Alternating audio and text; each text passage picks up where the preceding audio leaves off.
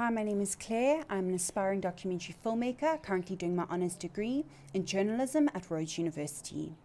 Today I will be reviewing a documentary released this year that has been nominated for an Oscar, rightfully so. Its title is For Sama. It is called that as it is a tribute from a mother to her daughter Sama. For Sama to watch and witness in many years to come what her first year of life was like. As a documentary fanatic, I am willing to make an incredibly bold statement of saying this is single-handedly the best documentary I have ever seen.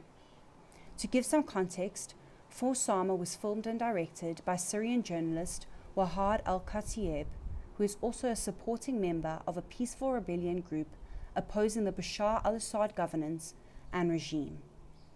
Waheed, alongside her husband Hamza, live in Aleppo in northern Syria, one of the oldest inhabited cities in the world, also the largest city in Syria. And in a nutshell, she documents the destruction and decay of their city in the Syrian civil war and films the massacre of beautiful people in that city. The film is narrated by Waheed, telling their family's story to Sama. That sentiment in itself is so very poetic.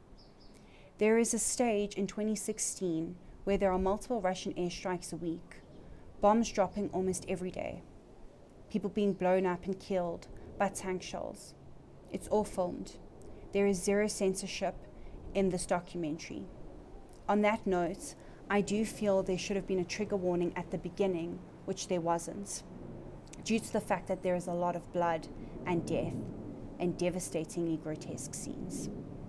Her husband is a doctor, and during this time, he dedicates his life to saving civilian lives, and so a lot of the film is set in hospitals.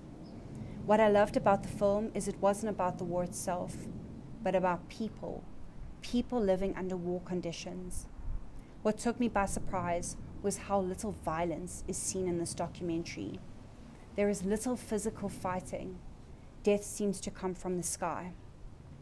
What was amazing to see is how compassionate and united people were and are in Aleppo, which feels so contrasting to current Western society and Western culture, where socially there is such a divide amongst people and so much aggression towards different groups of people.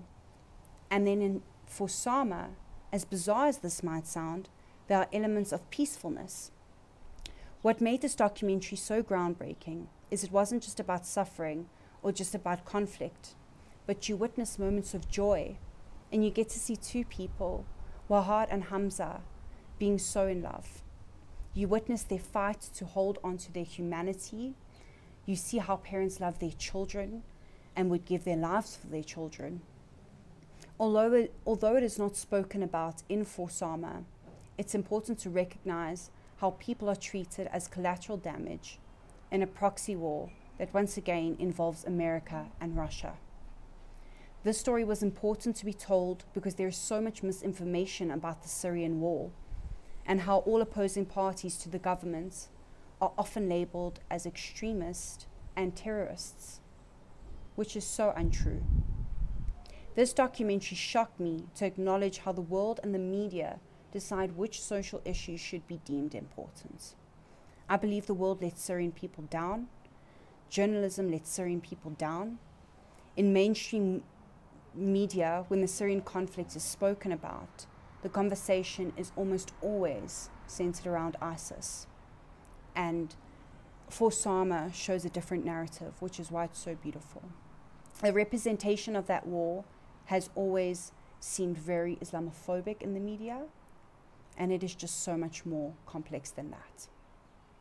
That war still continues today as I'm speaking to you. There are non-violent people in Syria still opposing the same oppressive dictator and dying for their beliefs. Waheed al-Khatib, she is just a sensational journalist, powerful woman, and loving mother, and I hope she wins that Oscar. Go watch this documentary the next chance you have. I do recommend being emotionally prepared before watching For Sama. It's not a film, it's an experience.